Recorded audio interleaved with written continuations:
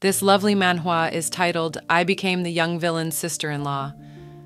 If you love stories like this, please like, subscribe, and turn on notifications so you'll never miss the next episode. Alia's life was not favoring her. She yearned for a new life. But why was Calib Indigentia, the young black man from the novel, clinging to her, crying and begging her not to divorce his brother? He even asked if she disliked living with him. Alia was perplexed, attempting to reply, but felt awkward. She couldn't reveal that her contract marriage with Cedric Indigentia, the Grand Duke of Indigentia, would soon end. Alia glanced at Cedric, whose face was as stoic as ever, seeking help to extricate her from the situation. Cedric finally spoke, telling Calib not to trouble her. Calib called out to her, explaining why she couldn't leave. He feared that without her, Cedric would become foolish, revealing that Cedric had even cut his fingers to prevent himself from getting tattooed. Tears streaming from Calib's eyes, he confessed that he felt scared at night without her, and that there was a monster under his bed. With these reasons, he begged her again not to divorce his brother. In truth, Cedric was the strongest person in the world. His wounds were inflicted by over 100 soldiers, and the monster under Calib's bed was the great evil that would become his limb, as Calib was destined to be a wizard controlling darkness. Cedric scolded Calib, telling him to stop making Alia uncomfortable. Alia wondered why Cedric was scolding and getting angry at a small boy, and decided to comfort Calib. However, Cedric grabbed Calib, pulling him away from Alia, prompting her to exclaim, "Excuse me!" Cedric glared at Calib, stating that his actions didn't change anything. Calib, now angry, gritted his teeth and slapped Cedric's hand off his shoulder, exclaiming that Cedric was noisy and an idiot, the most foolish person he had ever met. He shouted at Cedric, asking how he could abandon and let Alia go. In a fit of rage, Cedric yelled back, revealing that he wasn't letting her go willingly. Alia, confused, intervened, wondering why they were fighting in the first place and what was wrong with them. She had once awoken in an unknown body, shocked by her reflection in the mirror. Realizing she had been reincarnated, she found herself as Alia, a 23-year-old lady with no memories of her past life. Through her diary, she discovered she was an extra character in a novel. Alia looked out the window, seeing only forests, but her smile remained radiant. On a beautiful day, she contemplated going for a walk, pondering the world she was in and the character she possessed. Though uncertain, she saw this possession as an opportunity, and her smile was a testament to her optimism. Alia began exploring the forest, swinging her hands and hopping with joy, feeling like an original story's female lead, free from worries. She greeted a bunny with enthusiasm, saying hello and waving. As the bunny hopped away, she exclaimed and waved it off, jumping up happily with her hands in the air, remarking that the forest was vast and beautiful. As she landed back on her feet, she heard a sound and wondered if another animal was running away. But when she looked back, she saw a young boy being chased by an angry and hungry-looking wolf. Without hesitation, she began running towards the boy, shouting to get his attention and telling him to come to her. Finally getting the boy's attention, Alia assured him and told him to hurry. The boy ran into her wide-open arms, and she positioned him behind her, wondering if she could protect him. Alia didn't know if her plan would work, but she was in a novel world, so it should work. She realized the wolf was like a slow-motion video and figured out the best way to handle it in the spur of the moment. She lifted her foot and kicked the wolf, causing it to fly away and land lifeless on the floor. Alia was shocked at the impact she had made. Did she really kill the wolf with just one kick? Was she that strong? The boy behind her questioned whether the wolf was dead, and she reassured him it was. Alia smiled as she turned, saying she was scared. When her gaze met the boy's, her eyes widened in shock. The young boy continued to thank her for saving him and offered to repay her, even if not now. Alia, still in shock, grabbed his shoulders and stared at him without speaking. Alia thought she knew very well that things couldn't be like this. She recalled a young boy she had known, and she finally knelt in front of the young boy, still holding his shoulders, and called him Yun, questioning if it was really him. Alia was bewildered, believing the person she called Yun was right in front of her. She wondered how it was possible. Just then, all her thoughts were shattered as the young boy asked who Yun was. The young boy introduced himself as the Archduke of the Urbison imperial family, Calib Indigentia. Alia's eyes widened in shock as the puzzle pieces began to come together, and she realized the young boy was from the novel about the parents. The young boy was the dark side of the novel she had read. Aaliyah had only one family, Yearns, her butler, who suffered from a rare illness and was hospitalized frequently. Despite his young age, he endured treatment with courage. As a member of the national taekwondo team, she promised Yearns she would wear a gold medal around her neck. Yearns smiled brightly and mischievously, saying he looked forward to it. Time passed quickly while preparing for the Olympics, and the day she won the gold medal for her little brother, she was overjoyed because they no longer had to worry about money, and she could finally afford to send him to the best hospital. They could finally live happily together for a long time, but unfortunately that was the day Yearns died. Before he died, he wrote a will stating they should not tell his sister about him until after her match was over. She was utterly shattered when she finally found out. After losing Yearns, she ignored all the reporters and journalists who came, wanting to avoid reality at all costs. She isolated herself totally and became an internet addict, spending all her time online, morning and night. One day she happened to see an advertisement while scrolling through her phone. It was a web novel titled, "I Won't Let You Sleep This Time." When the photorealistic cover appeared, she couldn't take her eyes off it, especially the dark face among the people in the cover, which was almost identical to Yearns. She fell in love with the novel, and as she gazed at the cover, she felt a strong connection to Yearns. Calib, the dark character resembling Yearns, was now standing in front of her. Calib spoke, questioning whether she had mistaken him for someone she knew named Yearns, and whether that was the reason she had saved him. Realizing he was right, he apologized for disappointing her as he wasn't Yearns. Aaliyah was still in awe, as even his voice sounded just like Yearns. Calib then spoke, telling her that he would make sure to express his gratitude and that as his benefactor, she should feel free to speak comfortably with him. Calib began ranting in annoyance, saying that if he hadn't been hurt, he would have gotten rid of something like that right away with magic. Aaliyah finally realized that he was injured and saw the blood dripping from his hands, widening her eyes in panic.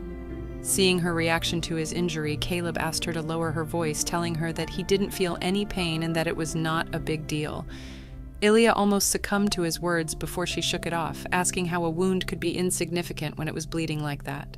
She took his palm in her hands and, after seeing it, noticed some red marks on his palm, wondering if it was from a previous injury. Saying she wouldn't allow this, she reached out for the edge of her sleeve with her teeth and tore a piece of it out, tying his palm with it. Calib questioned her further, and she continued with a smile, saying she lived in a small cottage over there. Calib looked at his palm, and one could see the countless emotions passing through his face as he thanked her. Aaliyah then stood up, pointing and heading towards the direction of the cottage, smiling at him. Just then, she realized that he had not only injured his palm, but also his legs. He had slightly sprained it when running from the wolf earlier. As she saw that his leg was lifted up a bit, she worriedly said it must hurt, making Calib interject, saying it didn't hurt that much. In anger, Aaliyah scolded him, telling him that he was limping, and how could he say that it didn't hurt? She also reminded him that it was the same thing he had said about his palm earlier. Aaliyah then told him that if it hurt, there was no reason why he shouldn't tell her. Calib bent his head in silence, making Aaliyah wonder what was wrong, feeling that he might have thought she was scolding him. But in truth, she was just saying this because she was worried. Calib still remained silent, and as Aaliyah stared at him, she came to a realization. The contents of a novel she had read came to her mind. She recalled that in the novel, Calib was an undisputed loser, and for some reason his subordinates didn't like him. Nevertheless, Calib always adhered to strict standards, maturely and perfectly, without disappointing those around him. Aaliyah wondered why they hated Calib. Well, she didn't know the reason, as it wasn't properly addressed in the novel, but because of those standards, she was sure Calib felt a great disappointment while growing up. In truth, it was very cruel what Calib had to suffer, even though he was still a child. Aaliyah had told Yearns not to worry, that she really didn't mind at all. She clenched her fist, got down on her knees, facing Calib with her back, attempting to carry him on her back. Calib was utterly shocked, and Aaliyah explained that his leg was hurt, so she would give him a piggyback ride. But Calib was still shocked at her gesture, making various reasons not to get on her back, questioning what she was doing as it wasn't a serious wound, and he said he could walk by himself. Aaliyah then had a brief flashback of when Yearns had told her that he could walk by himself and that he wasn't that sick at all. But it was a big deal for Aaliyah. She kept seeing Yearns in Calib. She snapped out of it, acknowledging that he was okay, yes, but she wanted to do it for him, saying that she would carry him on her back. As Calib wanted to disagree further, he suddenly retreated, saying that he would follow his instincts, and finally got on her back. Calib was still having a tough time, wanting to make another remark, but Elia interjected, saying that he should let her carry him and that she was very strong. But Elia knew that Calib was not Yun. After getting to her cottage, Elia had patched him up. Finally, Calib looked at his palm again, still wishing he had a wand so that he could have used magic right away on the wounded area. As they sat on the dining table, Elia stretched her hands, offering him a cup of cocoa and saying she tried to get all the remaining cocoa powder but didn't know whether it would taste good. Calib collected the cup and noticed that she had given him cocoa and had taken just water for herself. Raising his voice to thank her again, Elia retorted that he didn't have to thank her for everything. It was bewildering to think that a little child like this would later make the world fall into the abyss of fear. Realizing this, Elia closed her eyes, feeling somewhat stupid now as she wondered why she had gotten involved with him. Calib was the darkest character in the novel's world, and she had pretended to be positive at best.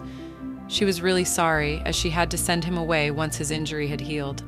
Just then, his stomach growled, making Elia exclaim in panic, asking him why he didn't tell her that he was hungry. But Calib interjected, saying that he wasn't hungry. This got Elia annoyed, as she told him to be honest and tell her when the last time he ate was. Calib then replied, saying that he had been wandering in the woods since early that morning.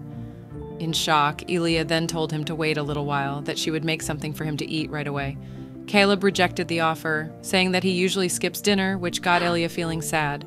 Calib continued to explain that if he ate dinner, his weight would increase, and his appearance would look bad at his first public appearance, and that was why his literature teacher told him not to have dinner always. With a now saddened expression, he explained that he had been skipping dinner since last month. Elia was too dumbfounded, losing count of what Calib was saying, now questioning whether his etiquette teacher really said that. Calib just gave a nod, which put Elia in a state of rage as she began her rampage, questioning whether they really made him go on a diet when he was still growing up. Were they really saying they starved Calib, who was only 6 and 7 years old?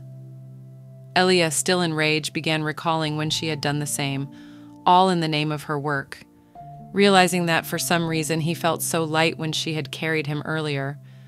Finally snapping out of it, Elia stood up and told Calib to wait for her.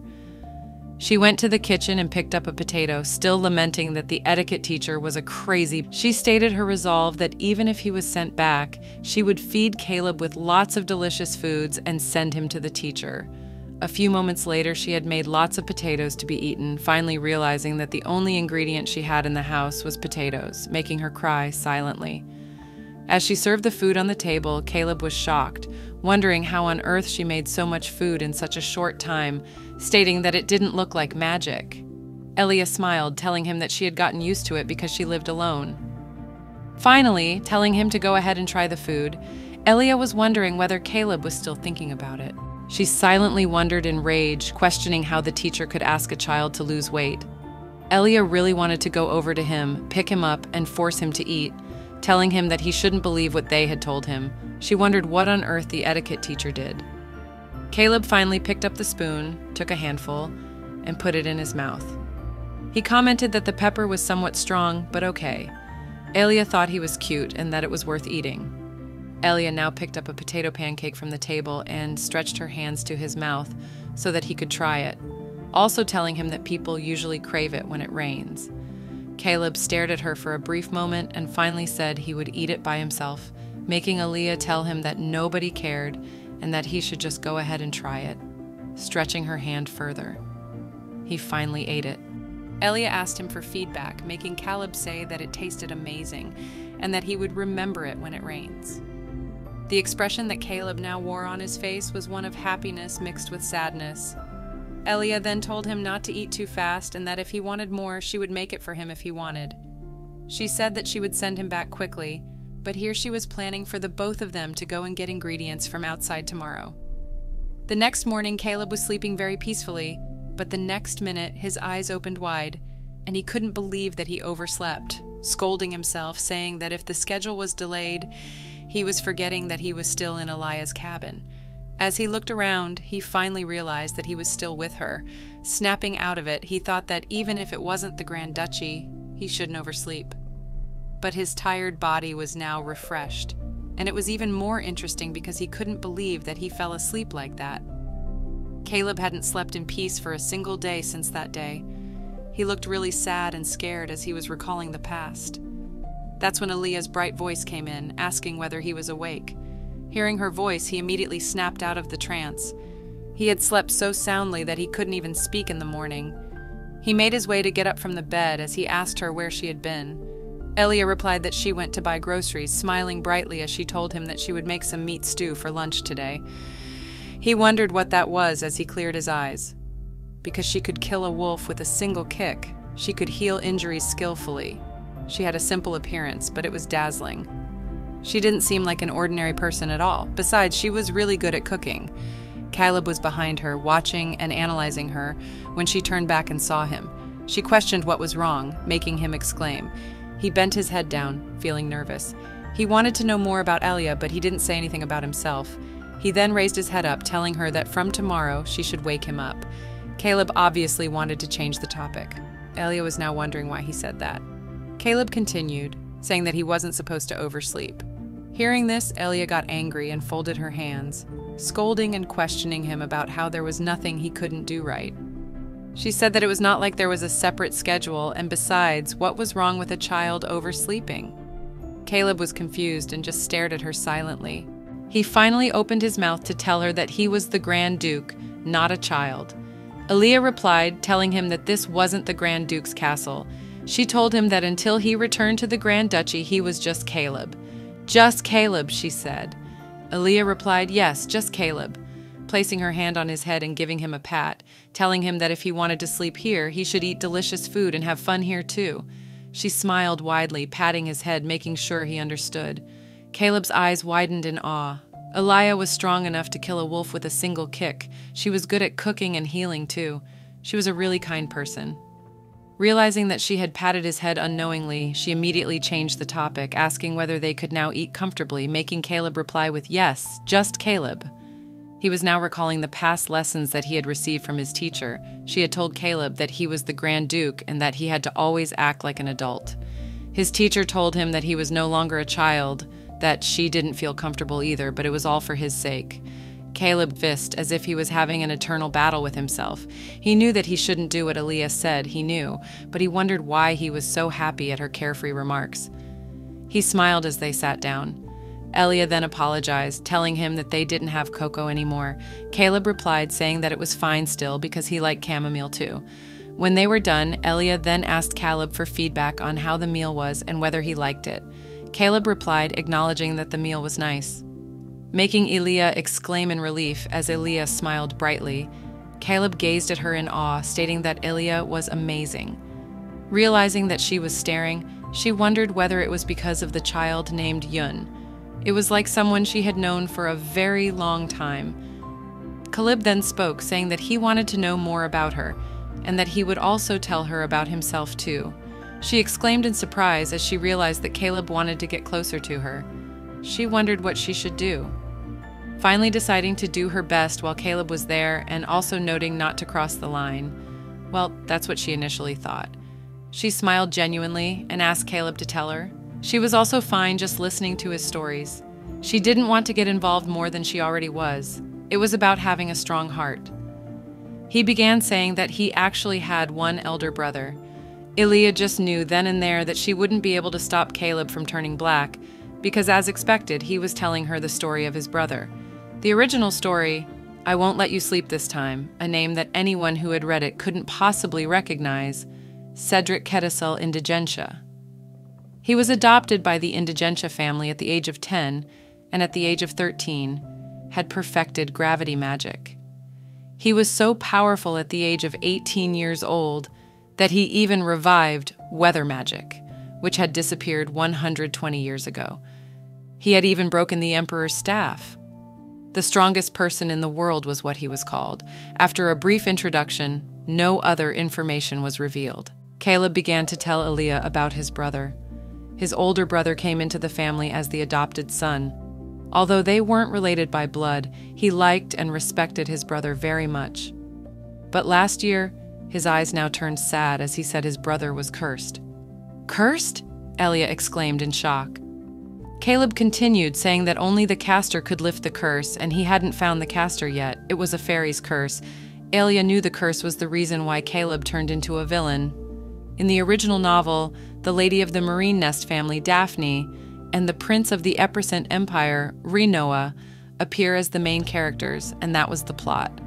One day, a fairy appeared in front of Rinoa, saying that he would slowly put him into eternal sleep. The fairy tried to place a curse on him which would make him sleep forever, and at that time, Daphne appeared in front of Rinoa. She protected him, deflecting the curse with magic, and with that moment, they slowly began to fall in love. And by the time it arrived, Daphne had already saved Rinoa. Elia now realized that Cedric was actually cursed after all. Calib said it was not like there was no way to stop the curse. He said if it's the sanctuary of knowledge, the sanctuary of knowledge is a place where all the knowledge in the world is located in the imperial palace of Epircent. Among the three families that are pillars of the imperial family, they were MaleLeads of body, marine nest of water, and indigentia of gravity. It was a place where only authorized people could enter. Elia began remembering correctly that, forgetting their family lineage or becoming the head of the family, only those who swore loyalty to the imperial family could enter. It was really difficult. Continuing his story, Calib said the fastest way for his brother to enter the sanctuary of knowledge was to become the Grand Duke, but his brother was refusing to collect the Archduchy and was trying to install him as the Archduke. Calib said his brother always told him not to worry, but he was worried that he wouldn't be able to break the curse, stating that they would be severe checks until he became the Grand Duke, and Calib still had a lot to do, but he wanted to try his best to enter the sanctuary of knowledge just for his brother. Elia gripped her fist, as she couldn't tell Calib that the day he becomes the Grand Duke will be the day that Cedric's condition will rapidly deteriorate. Flashback to the novel. Calib had quickly arrived at the sanctuary of knowledge. He searched all the information that he could find, but not only did he not learn how to break the curse, but he couldn't even find a clue about the fairy. But one day, he heard a rumor that the fairy who placed the curse was captured alive by the imperial family. Calib rushed to the dungeon where the fairy was kept, but the only one who could lift Cedric's curse was already dead. Calib, who watched this happen, thought that there was someone plotting within the imperial family. He started to not trust the imperial family and finally developed a deep hatred for them. Calib was in total rage as he swore that for his brother's sake, he must bring destruction to the imperial family. He made a contract with the great devil and dabbled in the forbidden black magic. After recalling the novel, Elia realized that she could never actually stop Calib, and she couldn't change the future. Calib was one of the main characters, a child who was completely different from her, a mere extra. The child was not Yun, but still. Elia got up, deciding that, so far Calib was still in her cottage, she would encourage and show him love and support. She went to Calib, giving him a heartfelt hug and encouragement as she told Calib he could do it. He could become an Archduke and save his brother, saying that if there was anything she could do, she would help as much as she could, making Calib's eyes widen in surprise as he clenched her sleeves tight. They finally went to bed with Elia cuddling Calib. Weeks had passed, and they were living really happily, forgetting any other thing. They would cook together and take a walk together in the forest. Elia noticed that the frozen appearance Calib had when she first met him had changed noticeably. He smiled more genuinely and was really at peace. His appearance that was always stiff had disappeared. Calib, filled with joy, ran fast through the forest, making Elia worry for his safety, and there were also more changes in Calib's facial expression. He was now good at expressing his emotions as he picked up a bunny, smiling genuinely at it. Elia noted to herself that this was what a child was supposed to look like. Elia bent down, admiring the cute bunny as Calib introduced it, saying that he met the bunny while taking a walk and that it was very gentle and seemed to be very good at following people. But Elia thought the bunny looked familiar, now recalling when she had met it, and it ran away. Immediately, the bunny hopped out of Calib's hands and dashed away, making Elia wonder why the bunny always ran away when it saw her. Calib guessed that the bunny didn't want to go back to the cabin. Elia interrupted him, saying it may be because she had approached it suddenly, making it surprised. Then she changed the topic, asking whether they could now go back and make some snacks. Hearing this, Calib, with a bright smile, he stretched out his hands, stating that he wanted to go hand in hand with her. Elia smiled and took his hand as they began to go back to the cottage. It had already been a week. Calib's wounds were healing, and in a few days Calib would return to the Grand Duchy. 1 week. As if Elia had come to a realization, now that she thought about it, it really seemed a bit strange that so much time had passed. Wondering why Cedric hadn't come to find Calib. Back at the Grand Duchy, where winter blazed, Cedric stood alone by the window, watching the frosts, as he wondered with a graceful look on his face where Calib was. In the Grand Duchy, as Cedric sat on his chair in his office, a warning letter had arrived from the Imperial Palace. The chief advisor of the indigentian Grand Duchy, Edwin Polinoa, had barged into Cedric's office, pleading for Cedric to stop the gravity magic. There was no reply. Edwin called his name again, saying that the castle gates were frozen and the vassals could not go outside. He said there were complaints that if the gravity magic continues, let alone the castle, the damage caused would be enough to affect the farmland on the outskirts of the capital. Cedric finally spoke, stating that he was controlling that on his own, making Edwin sigh in relief, saying that if that was the case, then he was glad. As Edwin wanted to continue voicing his complaints, Cedric spoke up, calling his name and saying that he should have made things clear. Finally, he told Edwin that if he wanted to stop the blizzard, he should go and find the Archduke Calib, with a stern gaze. He stated that it had already been a week, questioning whether he didn't think it was weird that they didn't even know whether Calib was dead or alive, and yet the vassals were only concerned about the cold weather. Edwin had nothing to say, as Cedric's words had left him speechless. Cedric then told him to tell everyone again that they should bring Calib to him as soon as possible, with his usual stoic expression, implying that whether or not the vassals froze to death before that was none of his business. Edwin acknowledged what Cedric had said and left. Left with his thoughts, Cedric wondered that even though the Archduke was missing, they were saying it was difficult just because of the cold. He hit his folded fist on the table in frustration because he didn't even know where Calib was or what he was doing right now. He just closed his eyes and sighed. The Eternal Guilds with talented people and the Information Guild used by the Empress, yet still no trace of Calib was found. Cedric pondered whether the only thing that was left was the Dark Guild. Where the hell was Calib? He wondered frustratingly. Back at Elia's cottage, it was already night, and Calib had just taken his bath. Elia told him to sit over there as he held a towel, dabbing his hair to get the water out. Elia smiled as she told him to put a bandage on his wound before going to bed. Calib stated that it was okay because he had changed it the last time. Elia interrupted him, telling him that he had to change it often or else it would get worse. He then stretched his palm to her, surrendering the argument, looking at the wound. Elia smiled and said that the wound was healing well without any problems, and she said that the wound would be healed in just a few more days. Calib stared at his palm in silence, and just when Elia turned to him to ask for an acknowledgement of what she had just said, she saw his gloomy face and was surprised, retracting and trying to explain her words, that she didn't mean he would go back to the Archduchy quickly. It was because she was really happy that his serious wound was healing. She feigned a yawn and told Calib to go to sleep, as the air around was still very awkward. Calib finally called her name, making her exclaim in confusion. His eyes looked sad, but he couldn't say what he wanted to say, and after some time, he told her not to mind. Elia's expression also held frustration and sadness, but she couldn't talk or do anything, so she finally told Calib sweet dreams, making him respond the same. They were in their normal sleeping position, where Elia would cuddle Calib, but Calib wasn't asleep. He lifted his injured palm, looking at it, then placed a finger on his chin in thought as he looked up at the ceiling. He pondered that, when his hands were healed and he could use magic, he would have to go back to the great castle, which saddened him deeply, and it was obvious. He clenched Elia's sleeve and was having a flashback. He asked his brother, who faced him with his back, why he was doing it. Calib yelled that becoming a Grand Duke proved that Cedric was loyal to his family, then he could enter the Sanctuary of Knowledge right away.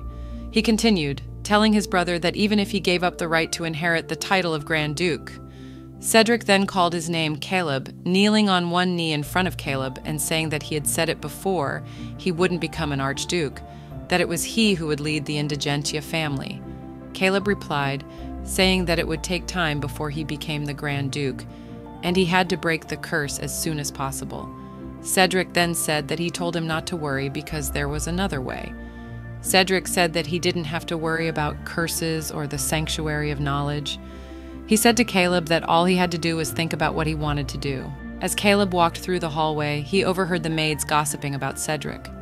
One maid questioned whether Cedric was getting married, while the other scolded her for being too loud and clarified that she only said he could get married. The first maid asked why Cedric was suddenly getting married, and the other replied, surprised, that she didn't know. The maid explained that Cedric had no clue about the curse and that the only option left was the sanctuary of knowledge.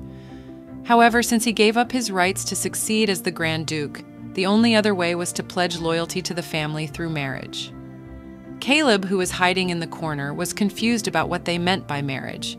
The maids continued, saying that finding a spouse would be difficult due to a rumor circulating. One maid asked what the rumor was about, and the other replied that there was a rumor that the curse was contagious.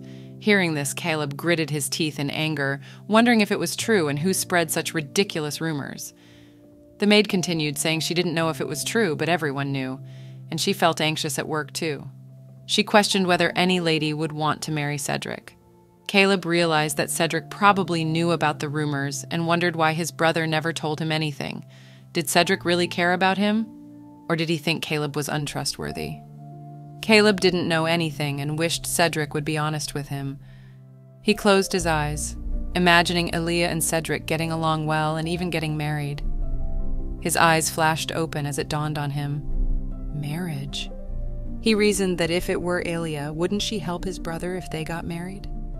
As a married person, Cedric would be able to prove his loyalty to the family, enter the sanctuary of knowledge, and even break the curse and divorce Aaliyah if needed. If he revealed that he was Aaliyah's supporter, they could stay together in the great castle and Calib wouldn't have to feel lonely anymore. Time had passed, and it was now early in the morning. Calib couldn't sleep, thinking all through the night. He wondered what he was thinking and how he could think such selfish thoughts. He realized it was exactly why he was alone and decided not to cause any more trouble. When his hands were fully healed, he would return alone and quickly become the Grand Duke. The next day, as the sun exuded its rays so brightly, Aaliyah woke up with such energy, eager and excited. She asked Calib what he wanted to eat for lunch, saying she would make it extra delicious. That was when she noticed how unresponsive and quiet Calib was. Jane wondered what was going on, what was wrong. Calib responded, saying with a dropped shoulder and saddened expression that he was fine with anything she prepared. Realizing she had been an idiot, she recalled that Calib had been like that since he woke up, and she knew it was bad.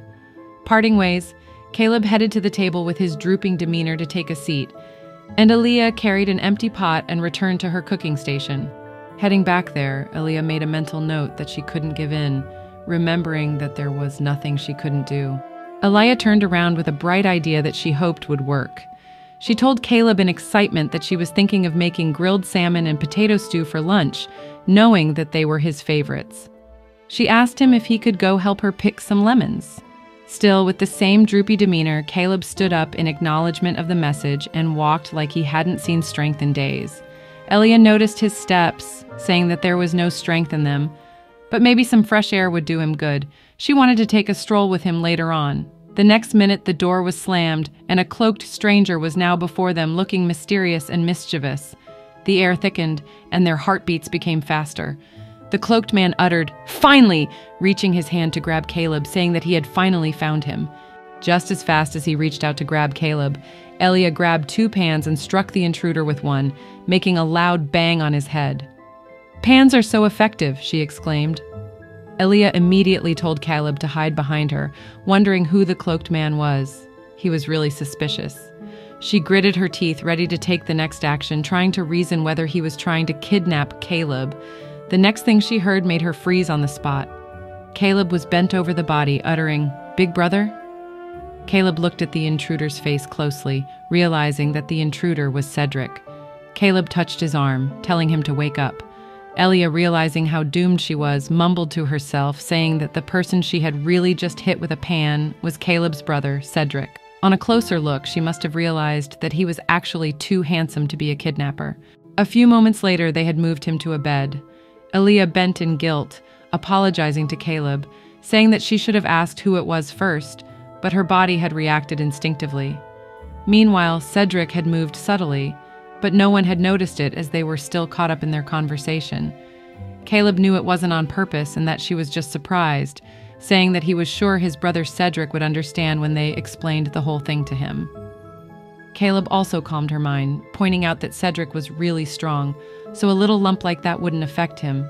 Aaliyah knew Calib was trying to reassure her with all his might. Calib intended to get some water and a towel to make a compress for Cedric, but before he left, he mumbled that he didn't expect Cedric to find him so quickly.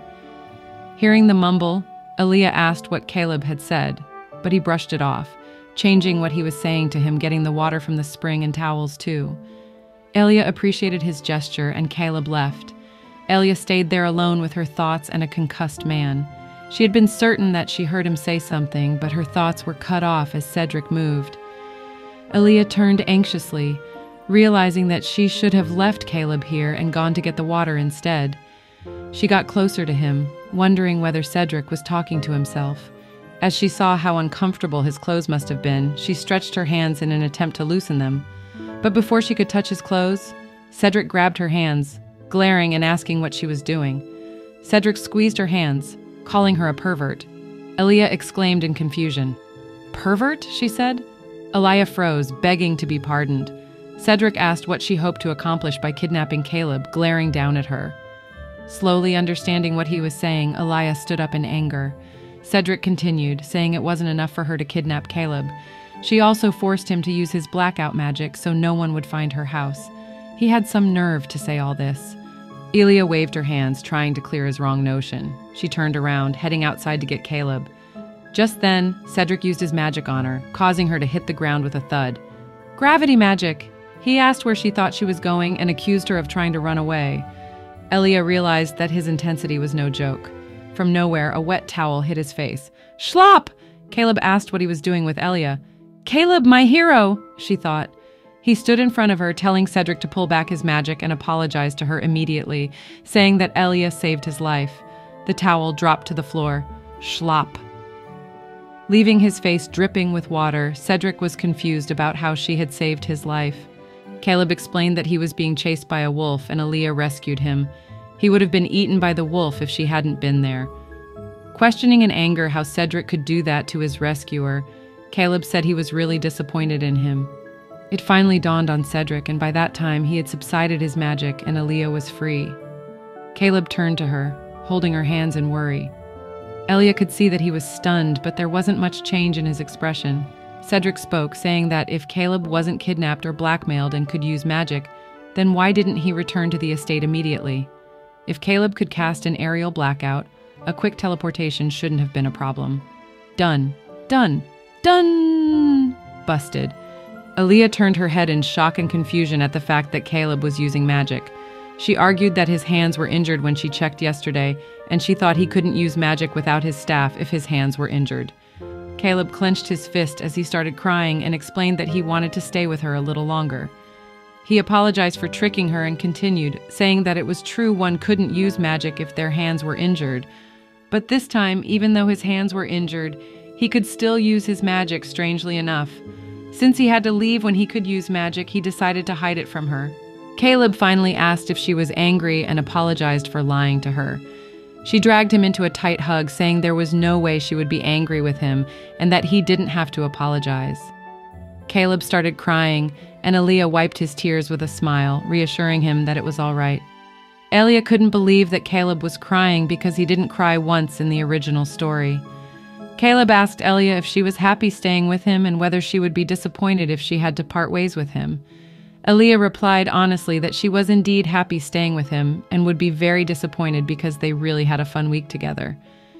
Calib twisted his hands and widened his eyes like a little kid, asking her if she wouldn't come to his estate with him and if she wouldn't marry his brother. Realization struck both of them. After all the drama, Calib was fast asleep. Aaliyah almost sucked in all the air available as she was tired from all the drama. A lot had happened in a short span of time and her head was spinning. She held a hot cup of tea heading towards Cedric, also wondering if she should cook really fast as she needed to serve him something, anything. The next minute, Cedric walked into the kitchen shirtless and sat at the table. The glow on his body shocked Aaliyah to the core. She understood that his shirt was wet, but wasn't he stripping too easily? It wasn't aristocratic behavior. Snapping out of it briefly, Aaliyah walked towards him, dropping the cup of tea for him. As she got closer to him, she was entranced again. Seriously, where was the shine on his body coming from? His muscles and the sparkle on his body were so perfect that they blinded her. She didn't know where to look anymore. His body was even more perfect than the other athletes she trained with. Drool? Aaliyah needed to calm herself down. As if hearing her thoughts, Cedric stood up and bent his head down, apologizing for his earlier rudeness. Aaliyah rejected his apology, saying there was no need, because she had also bashed his head with a frying pan. Ha ha ha. But Cedric argued that it was to protect Calib. Aaliyah knew he was right, but still. She told him to have a seat first, handing him a piece of clothing to cover himself as the sparkle was too much and she had to look away. He took the cloth and wrapped himself with it. Phew, we can breathe now. As they sat down facing each other, Aaliyah recalled that Cedric was hardly in the original novel, and that made her curious about what type of person he was. The type to make you drool, ha ha ha ha. Despite his sharp, stoic appearance, Cedric seemed warm and kind. Ellie remembered when Calib had asked her to marry his brother and asked Cedric why Calib suddenly brought up marriage. Inwardly, she wondered whether she could really ask the question. Cedric explained that it was because of the curse he was under. The fairy curse? Aaliyah replied, also wondering if there was some sort of connection. Well, there was. Calib believed that the answer would be in the sanctuary of knowledge. The only way to enter the sanctuary was to become the head of House Indigentia, or to swear loyalty to the house. Aaliyah wondered why he couldn't perform the ceremony and do so. Cedric replied that only the bloodline had the right to perform the ceremony. He said that he might be the eldest son, but he didn't have the indigentia blood in him. However, once a person is married, permission can be granted to perform the ceremony, and then access can be given to enter the sanctuary of knowledge. Afterwards, Cedric told her that must be the reason why Calib brought up marriage. Aaliyah understood, but it was still too complicated. Complicated? Cedric confirmed that Calib really seemed to trust and rely on her a lot, and that it was the first time he had seen that side of him. In a bid to divert the conversation away from herself, Aaliyah mentioned that there must be countless ladies vying to marry Cedric. Still with his stoic face, Cedric disagreed, saying that there was a rumor his curse was contagious, so realization struck Aaliyah when Cedric mentioned his curse being contagious. She wondered if it was in the book. Cedric assured her there was no need to worry, explaining that the rumor was intentionally spread to cause him harm. Knowing that, but yet still so calm, he concluded that Aaliyah was still concerned about it, so he said that when Calib woke up, they would return to the castle immediately. Aaliyah recalled Calib's confession that he wanted to stay with her a little longer. She asked Cedric why he was trying so hard to make Calib the next Grand Duke. Cedric realized she was worried about Calib. This was a reason for Aaliyah too, but she still wanted to know what Cedric was thinking. Cedric engaged in an explanation. Calib was kidnapped soon after his birth for reasons they didn't know. His parents searched for Calib for 4 years. When they received a report about an orphanage far from the castle, they headed there straight away, but only Calib returned to the castle. Cedric's words reminded her of the novel, The Assassination of the Indigentia Family. On the way back from the orphanage, the carriage was attacked in the forest, and everyone except Calib was killed. It was the most terrible event in House Indigentia's history. She was sure Cedric had intentionally left out that part of the information. Some of the vassals had disapproved of Calib ever since. They nonsensically said things like their parents ended up that way because they searched for their biological son when they already had him. It seemed there were other reasons, but with things the way they were, he couldn't reclaim the right to succession he had given up. Calib had to become the Grand Duke to protect himself. Cedric believed it was better for Calib to cultivate his own power because someone wouldn't always be there to protect him. Cedric ended by saying Calib would be fine. Besides, there were other means aside from the sanctuary of knowledge. Hearing all the explanations to the end, Aaliyah clenched her fist under the table. She thought to herself that Cedric may be a little clumsy in expressing himself. and she may not agree with his methods, but she could tell that Cedric wanted Calib to survive. But Aaliyah knew that Calib would never have the happy life Cedric wanted for him. Aaliyah was angry now as she clenched her fist, regretting why she had chosen to listen to him. She asked herself why she kept on doing that to herself, that there was nothing she could do even if she listened. She knew that even if Cedric and she got married and he could enter the sanctuary of knowledge, he would never be able to dispel the curse.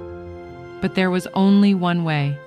They had to find the fairy that cursed him, and in the next moment, Aaliyah stood up hastily. Cedric questioned whether everything was all right.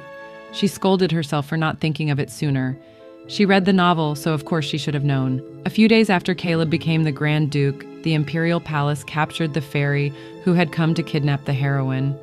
Aaliyah reasoned, couldn't they just capture the fairy before they do and force her to dispel the curse? But Aaliyah didn't know what killed her, and it was too late once they captured her. She had to move faster than the Imperial Court, but to do that, she had to know what the fairy looked like. Aaliyah recalled seeing her illustrations with her name underneath at the end of the novel, if she could just remember it. Cedric stood up, bringing her back to reality and asking if everything was all right. Abs! Abs alert! Focus, girl! You can do this! Aaliyah said as she looked at Cedric. Surprisingly, she wasn't distracted by the shine and sparkle of his abs. She blurted out, I've found another way to get rid of your curse. Another way? Cedric looked confused. Aaliyah was happier because she didn't have to get married and wouldn't have to get involved with the story. Just as she was about to tell him, she suddenly dropped to the floor, scattering the table. Cedric became worried, calling her name and wondering what had happened. He touched her shoulder, asking if she could hear him. Aaliyah was too deep in thought to the point that she couldn't even hear him. How could I forget? She questioned herself. I had forgotten it because it only appeared once in the story. Silver hair that develops a pink flush as it grows, a pair of rare pink-jeweled eyes. It couldn't be happening, Aaliyah said, mouth agape. The fairy that cursed Cedric was me? When Calib woke up the next day, they told him the news, and he was the happiest kid ever as he heard that she was really going to marry his brother. Aaliyah smiled nervously, saying that she would be his sister-in-law and go back to the estate with him. Calib turned to face Cedric, saying that it was great news. Indeed it was, Cedric said, looking unenthusiastic to her, but she knew why. The previous day, when Aaliyah had spoken of another way, and when Cedric asked what the way was, she was forced to say they should get married, as she didn't want to say the real reason. Cedric was as shocked as anything by the sudden proposal. He felt no fluttering, just awkwardness. Aaliyah looked away and reviewed the situation once more. She was the root cause of everything. This meant she could dispel Cedric's curse and solve all the problems she had caused. But it was impossible for her right now because she didn't have any memories of Aaliyah. She only remembered her name and age. She didn't even possess the most basic knowledge of magic. It dawned on her that she couldn't do anything. Aaliyah always wore a dark hood over her head, so no one knew what the fairy looked like. That was why Calib didn't notice either. She had considered running somewhere far away, but the plot had already deviated significantly from the novel. If Calib learned that she was the fairy he had been looking for. She pictured the scene of Calib finding out she was the fairy all along, ending with him stabbing her. She trembled just thinking of it. Another problem was when Aaliyah got locked in the Imperial prison, she died mysteriously. She wondered whether Aaliyah suffered from an illness or if she was murdered by someone with a grudge. Finally realizing that whether she ran away or not, death awaited her, there was only one way for her to survive all these situations. After marrying Cedric, she would keep track of the curse's progress, finally cure Cedric, and leave for somewhere she could have a happier life. She clenched her fist in determination because she would finally be happy too, as would Cedric and Calib. Aaliyah was set on not getting involved before, but now that she knew she was the fairy, she had to resolve the situation somehow. Even if it was a novel, they had become real people to her. Cedric spoke to Calib, reminding him that it wasn't a normal marriage. They had agreed to a contract marriage lasting until he was freed from his curse. Cedric said that once the curse was lifted, Aaliyah would return to her home. Calib understood, but was still sad. Aaliyah thought he would be sad to know they would eventually part, but he was forcing himself to act fine. Her train of thought was cut short immediately, as Calib said there was no reason for her to come back to her hut. He said she didn't have to leave the estate when they got divorced, that Aaliyah could just live with him. Aaliyah was confused. Calib continued with a smile, saying that she needed a rank anyway, so he would formally become her patron as the next Grand Duke. Then she could stay with him under his patronage. Aaliyah exclaimed, also noticing that Calib had a different air about him. Cedric spoke, saying that it was difficult. He explained that while he could convince the vassals to let her stay, they needed to consider what Aaliyah wanted. Calib reacted in anger, arguing that Aaliyah had already said she wanted to stay with, but before he could complete the sentence, he realized that she hadn't said anything about that. They both glanced at her, waiting for her answer. After a brief moment, Cedric broke the silence and told Aaliyah they should find a different place to sit. She was confused by what he said. Cedric glanced at her, saying that they obviously needed to review the details of their contract. Intent on leaving, Aaliyah glanced at Calib one more time, but his gesture surprised her. He stretched open his palm, gesturing for her to take it, and said, "Let's go." Aaliyah felt bad that Calib had to grow up so quickly, but she was relieved by his reaction just now. In truth, it wasn't that she hadn't considered Calib's offer. Aaliyah was happy when she was with him and had grown fond of him, not just because he looked like her Yoon. Aaliyah thought that if she could recall her memories, then she could remove Cedric's curse, stop her own death, and even prevent Calib from becoming a villain and throwing the world into chaos. She knew that if she could stay beside Calib after that, she would definitely be happy. However, everything that was happening now was because of her. Even though she had just possessed the body of Elia, it didn't change the fact that she was Elia now. She knew that. So how could she tell Calib that she wanted to stay with him? It would be taking advantage of him, so she needed to give up the thought as soon as possible. At that moment, she needed to focus on the problem right before her new life in the Grand Duke's castle. They stood right before it. Aaliyah questioned in shock, "Why is the castle frozen?" Cedric played the long story card. They made their way into the castle. Upon entering, Aaliyah was in awe. The castle was super glitzy and sparkling. They sat down in the living room opposite each other. The maid came to serve them. Aaliyah thought to herself that it was great they made it inside safely. But now that she thought about it, she didn't know anything about the estate. She wondered whether she could really pull it off successfully. As she sat and took her cup of tea in hand, Cedric mentioned a meeting with the vassals, leaving her shocked as beads of sweat formed on her face. Cedric replied that Calib had returned to the castle and he had to inform them of their marriage situation as well. Aaliyah understood but was still nervous. Cedric continued, saying there wasn't anything on the itinerary today regardless. He advised her to go back and rest in her chamber, saying that if she waited right where she was sitting, her lady-in-waiting would come and take her to her room. Aaliyah was shocked to hear that she had a lady-in-waiting. A man leaned in behind Cedric and whispered something. Cedric nodded in acknowledgement, saying he would be heading to the meeting and if there was anything Aaliyah needed. Before he could finish the sentence, Calib interrupted, telling him to wait and declaring that he would also attend the meeting. Everyone was shocked at Calib's statement. Aaliyah realized that in the original story, Calib never attended a single meeting with the vassals until after Cedric fell into a deep sleep. Calib spoke again, telling Cedric to take him along. Cedric glanced at them, reasoning that Calib might have been just a child back at the hut, but not anymore. Aaliyah had rescued him from death, looked after him, and even granted his unreasonable request. That was why this time, Calib knew he couldn't avoid it forever. He wanted to keep Aaliyah safe until the estate became a place she could stay. Aaliyah looked at him with adoration. Cedric realized how much courage Aaliyah had given Calib, but he knew it had only been a few days. As they turned to leave, Calib turned back and waved to her with a wide smile, saying he would be back.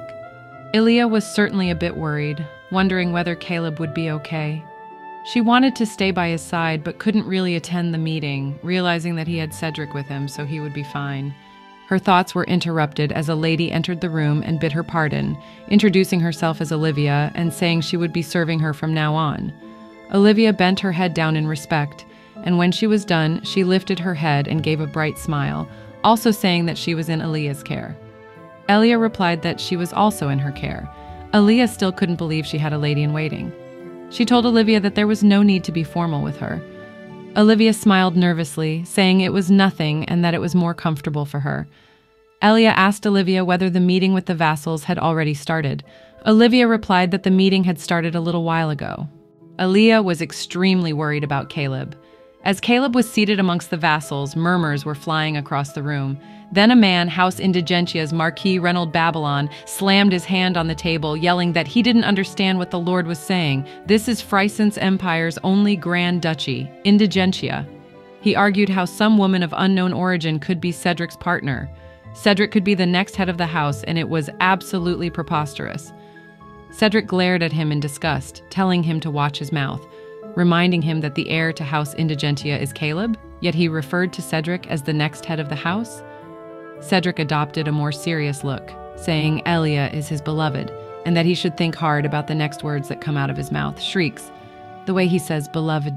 Marquis Reynold flinched in fright as Cedric spoke, telling them that the purpose of the meeting was to inform them not to seek their approval.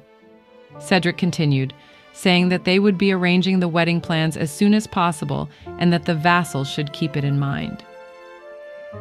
A chilling silence filled the room as the vassals had inward conversations. They remembered how Cedric had made a snowstorm happen with his weather magic when Calib was missing and wondered what kind of crazy stunt he would pull if they objected. Try and see, why don't ya? Ha ha ha ha. At worst, they acknowledged that they could get rid of the commoner. There have been times when people have remarried for the sake of their house after being widowed, so it wouldn't harm the Grand Duke's reputation. Marquis Reynold clenched his fist in anger, saying it was ridiculous. He knew his plan would be ruined if Cedric suddenly found someone to marry. Marquis Reynold Babylon, the older brother and only sibling of the previous Grand Duchess Edisel Babylon, was essentially an uncle to Calib and Cedric. Following the assassination of the Grand Duke and Duchess Indigentia, he failed to become the actual second in power of the house. However, once Cedric became cursed, Reynold began to make new plans. First, he spread strange rumors so that Cedric won't get married. His rumors suggested that the curse would spread to nearby people, and even without evidence, people kept their distance out of fear. After that, he planned to get rid of Calib by making a false allegation or framing him for some other crime. As the most powerful vassal, Reynold could influence the other vassals and turn public opinion. Since his daughter Zeril was Calib's etiquette teacher, it was more than possible. Following that, under Reynold's leadership, Cedric would be made the Grand Duke. Once Cedric's curse worsened and before he fell into an eternal sleep, Reynold planned to make Cedric marry Zeril under the guise of removing the curse. Marquis Reynold Babylon could become the ultimate authority in Indigentia. The peasant who suddenly appeared had ruined everything for him. He wondered how she could not be afraid of catching the curse. At this rate, if Cedric really entered the sanctuary of knowledge and learned about Calib's past, Reynold clenched his hands in fear because he knew he would be truly finished. Cedric spoke, saying Elia wasn't familiar with the ways of nobility yet, so until the wedding plans were set, she would attend etiquette class with Calib. Marquis Reynold almost lost it. "Please lose it," Marquis Reynold yelled, asking Cedric if he thought Zeril graduated as valedictorian from the academy just to teach a peasant like Elia. "You're the peasant, crazy fellow!" He slammed his hand on the table, emphasizing that it was the Grand House of Indigentia's etiquette lesson. But before he could finish, Calib had gone mad due to him calling her a peasant. Calib spoke in anger, questioning if he actually called her a peasant. Marquis Babylon flinched, wondering what was happening. Calib usually had his tail between his legs, yet now Marquis Babylon felt intimidated by him. Calib glared at him, saying it would be best if he watched his words. Elia was his sister-in-law and the Grand Duchess of Indigentia. "Tell him, Calib." As they exchanged glares, Marquis Reynold smirked, knowing that woman was very important to him. The other vassal members had already come to terms with it, and Marquis Reynold knew he couldn't stop it. The brainless fools taking Marquis Reynold's bribe wouldn't be of help anymore, so he decided to turn it into an opportunity. His plan was to chase Elia out of the castle. Meanwhile, Elia had just gotten to her room and sat on the bed. "Done!" The bed was so soft she was shocked, making Olivia pleased. "Here we are worrying about her and she's carried away by the bed." The next morning, the birds were chirping. Elia had gotten up and was facing a mirror. She looked at herself in awe, wondering whether she was allowed to be that pretty as soon as she woke up, touching her face slowly. Oh gosh, this girl. She even ate late, so she wondered where all the bloating was. She was stunned as she got closer to the mirror, holding her face, wondering if it was because of all that expensive-looking care she got before she slept. It was also kind of random, but her eyes really looked like polished gems. There was a knock on the door, finally drawing her attention away from the mirror. It was Olivia, telling her that her meal was ready. Aaliyah replied, stating she was awake. Olivia entered, pushing in a food cart. Aaliyah's mouth dropped wide open. It was only breakfast, yet it was so fancy. As she dropped the cart, Olivia told Aaliyah to call her when she was done because Cedric was looking for her. Aaliyah was somewhat surprised that Cedric was looking for her. Dropping the cart, Olivia asked if there was any cloth or hairstyle Aaliyah preferred. Aaliyah, being totally lost, scratched her face in awkwardness, saying anything was fine. She needed nothing over the top and could even get herself ready. Olivia was stunned, but also living in her own fairy tale. She clasped her hands together, looking up and sparkling. Seriously? Where are all these sparkles coming from? She asked what Aaliyah was talking about. She was going to see her husband, making it known that Aaliyah could count on her. Aaliyah was nervous at the fact that Olivia looked excited. "You're about to be dolled up, girl." In Cedric's study, a knock came in, and Olivia announced that she had escorted Aaliyah to him. Cedric remained focused on the documents in front of him and said, "Come in." Aaliyah stepped in cautiously, her heels clacking. Cedric still maintained focus and apologized for the early hours, asking if she had a good rest. Aaliyah replied with a smile that she enjoyed her rest and that the bed was really big. She rolled around a lot through the night. There it was again, the sparkle, ha ha ha ha. Cedric was glad to hear that she approved of the chambers. He lifted his head, saying he would finish up soon, so please, badump! Cedric froze in place, seeing the transformation. They stared at each other for a few moments, Aaliyah wondering what the matter was. Cedric finally gathered himself and completed his statement, asking her to have a seat on the sofa and wait for him. Aaliyah accepted instantly and went to have her seat. As she sat, she wondered why Cedric froze up for a moment when he saw her, wondering if it was just her imagination. "Not your imagination, girl!" There was a cough beside her as if to get her attention. Aaliyah turned her head and a gentleman bowed in courtesy, asking for the space to introduce himself. His name was Edwin Pollinor, and he was Lord Cedric's chief advisor at her service. Aaliyah smiled in recognition, knowing he was the person from yesterday. She then told him she was also at his service with a bright smile. "What does she mean, cries in tiredness?" Edwin blushed. "Boyie, your head will soon be on the line." He said the reason he came to see her was because... Cedric stomped his foot, saying a stern no, and that he would tell her himself. "Someone is quite jelly, ha ha ha ha." Edwin was immediately snapped out of his daydream and scurried away, saying he understood and that he would return to his seat. Aaliyah laughed inwardly, calling him Sir Tomato, thinking he had naturally flushed skin. The next minute, Cedric snapped his fingers, and a bright, sparkling blue light appeared all around them. Aaliyah gazed at it in awe, asking what it was. Cedric told her he had created a barrier so they could talk without being overheard. Cutting to the chase, Cedric asked if anything had come back to her yet. Aaliyah was confused. Cedric spelled it out, asking about her lost memories. Finally understanding what he meant, she laughed awkwardly, saying nothing had changed. Aaliyah told everyone she had lost her memories for now. She knew it was suspicious, but it couldn't be helped for now. It was true she didn't have any memories of friends, family, or anything relevant to herself. They agreed to keep it a secret from everyone else in the estate. She was lucky Calib believed her, but she craved to know what Cedric was thinking. Cedric slid a document on the table, saying that in order to make the wedding plans as quickly as possible, they had to come to an agreement. He had drafted a contract yesterday. Aaliyah picked up the document in amazement. He really drafted all of that in a day. He wrote down the duration as 3 years, but he said he would like the contract to automatically extend should the curse not be removed within those 3 years. He reasoned that it would be good. Cedric told her he budgeted 3 billion gold per month for her use. 3 billion what? He said she could use it freely, but she should also remember to keep a record in the ledger. Aaliyah knew he probably meant she shouldn't try to squirrel anything away. Cedric told Aaliyah that if she needed additional funds, she should let him know because the budget was flexible.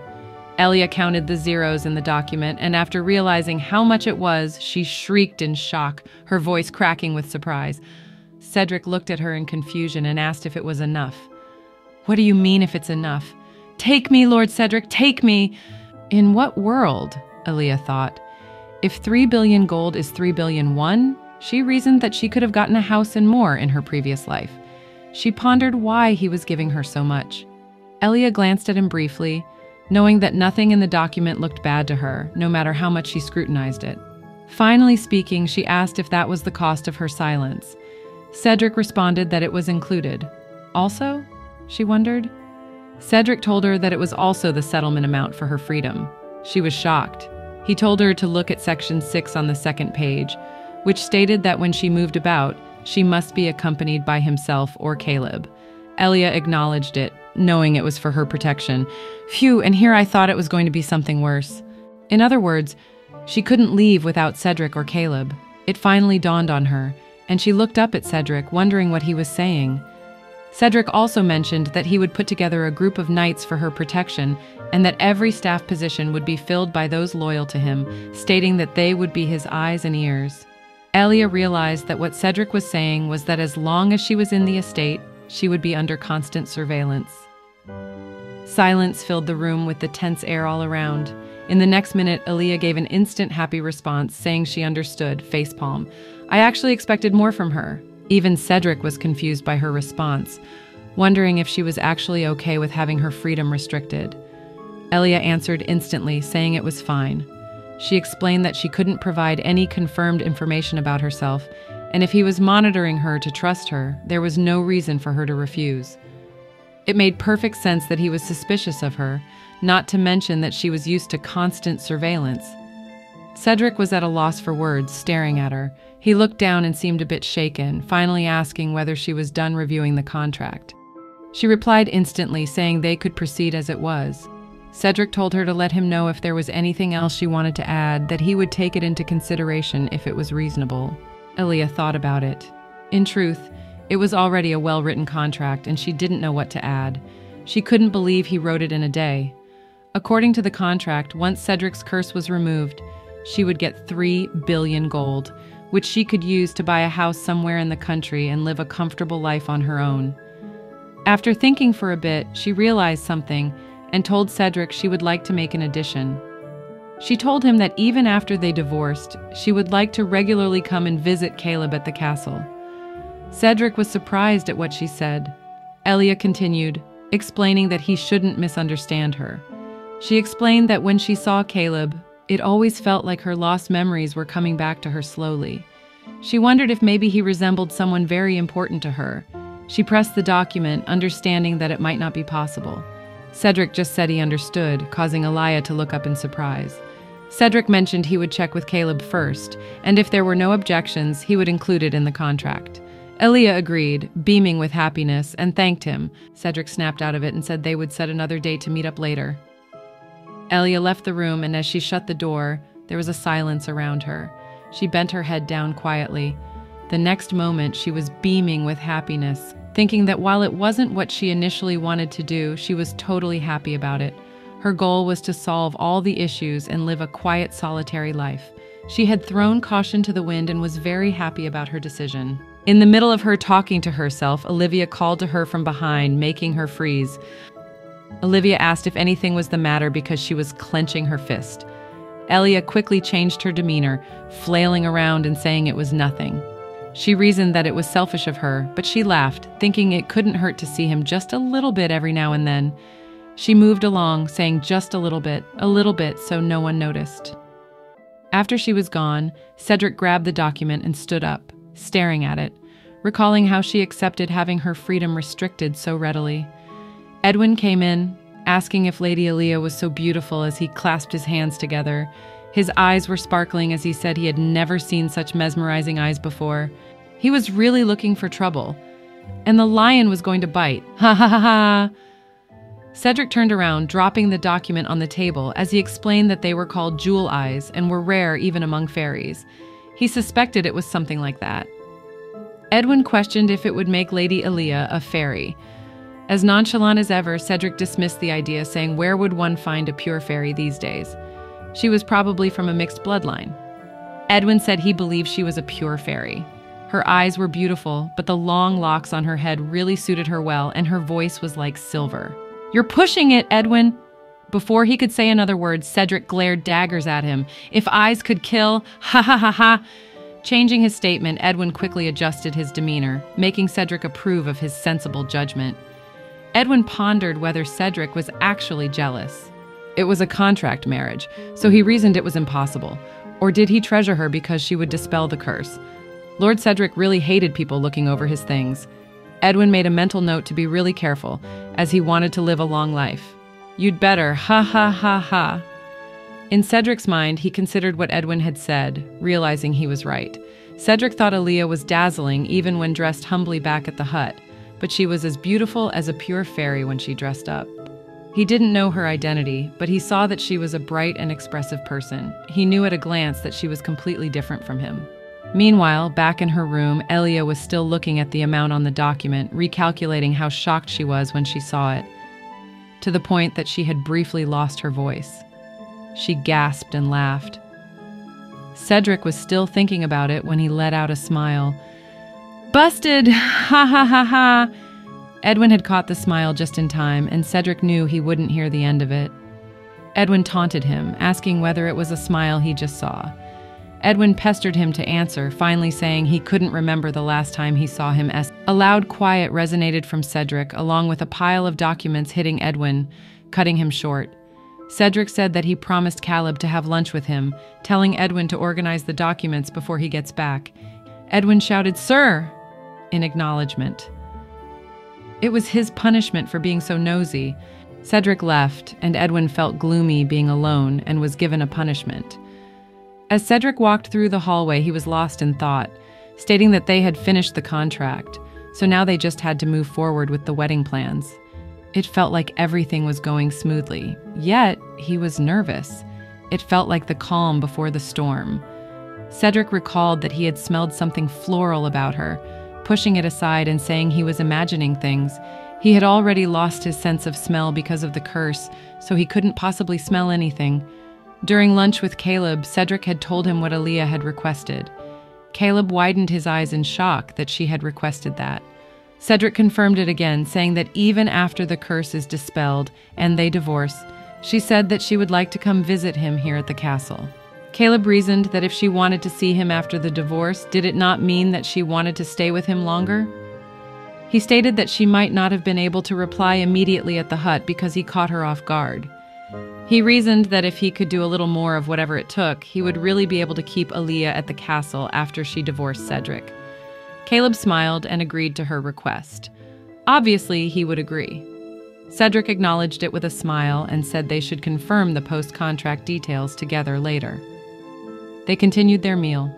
Cedric recalled a question and asked Calib whether his etiquette lessons start back up tomorrow, saying that Aaliyah would be joining him. Calib flinched and paused, realizing he had to focus once more, but he stated that he was going to work even harder since Aaliyah was joining. Cedric noticed the sadness on Calib's face and wondered why he looked sad. He thought Calib would have been happier since he got to have lessons with Aaliyah, whom he was fond of. Calib was fidgeting. Elia stepped outside, where the sunlight highlighted every corner and the weather was so nice. She was so happy to go for a walk with Calib on such a nice day. Initially, Elia thought she might have been too reckless coming to the castle, but everyone had been so nice to her. She felt really lucky. It had only been a day since Elia arrived at the castle, so she hadn't met the problematic vassals yet. She was determined to find out what kind of people they were, the evil kind. She imagined how they might bully or belittle her and hoped it wouldn't be like that, though she doubted it because of the rumors of the curse. Now she just needed to recall Elias's memories somehow. As Aaliyah turned a corner, she heard voices and saw the maids gathered, seemingly gossiping. They mentioned seeing the young master and Lord Cedric having lunch together for the first time in a long while. Aaliyah thought they must be discussing something bad, so she decided to take another route. She overheard another sentence about it still being as suffocating as ever. She stopped and decided to eavesdrop on their conversation. Of course, it was just too tempting. The maids discussed how the brothers didn't seem to have a bad relationship, so why were they always awkward with each other? They're brothers! They mentioned that Calib and Cedric briefly discussed Lady Aaliyah during lunch, and then there was complete silence the rest of the time, which was hard to watch. Aaliyah was shocked to find out that Calib and Cedric were awkward around each other. She recalled from the novel that they were described as having a good relationship throughout the book. She realized that earlier at lunch, when she suggested they must be enjoying their time together, Olivia had asked why she was eating separately. Initially trying to make friends with Olivia, Elia didn't want to interrupt a pair of close-knit brothers having a good time together.